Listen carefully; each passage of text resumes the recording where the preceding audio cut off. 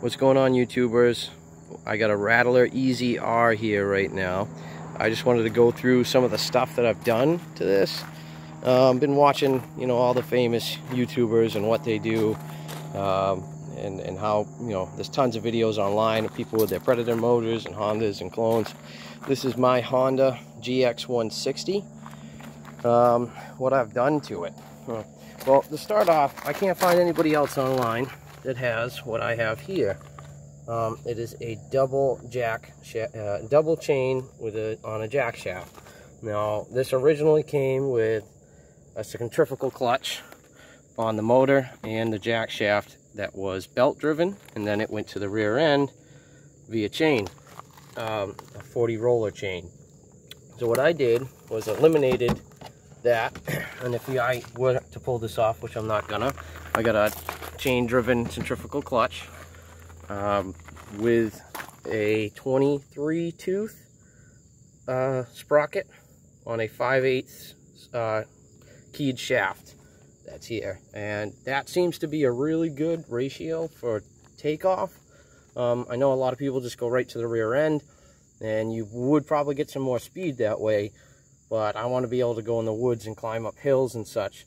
So slotted shaft and the jack shaft here and 2 sprockets, it really works well. If I wanted to go faster, I'd change out this gear to something smaller, but then I'd lose in the lower end. It's leverage, so it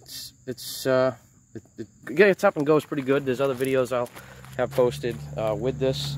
You'll probably see by subscribing to my page. I got a kit off of BMI Karts, and it came with this air cleaner, sleeve, filter, this aluminum adapter plate, and all bolts on. The kit was fairly simple. I just cut the ends of the bolts here to shorten it up to put their kit on. Comes a nice little bracket here for the choke. This originally had that big ugly air box on here restricting airflow. Well, I just noticed just now I got a cracked header pipe, so that's got to be addressed. This fucker's getting crazy hot. I don't know if we can get it to adjust, but there is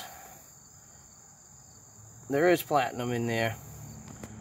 There's like a little cat. I got that off a quad, little 110cc, and made the pipe myself. Painted it. It's going to be a Vault-Tec theme. If you're a Fallout fan, you'll know what that's all about. Still to add decals to it.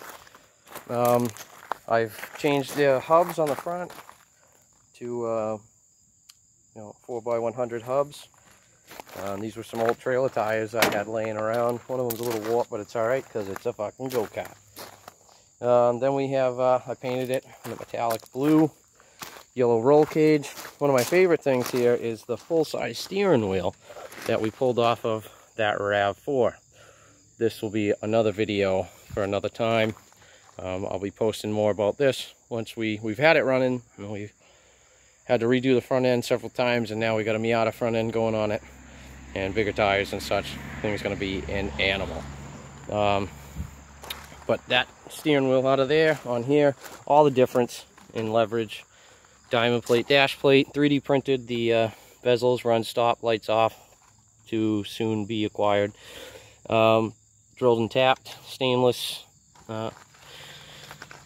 bolts and plate. This is just I put on there so I could drive it at night.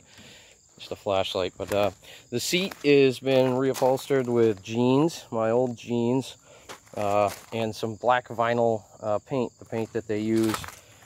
You can buy at AutoZone or Walmart or wherever for paint. It's held up pretty good.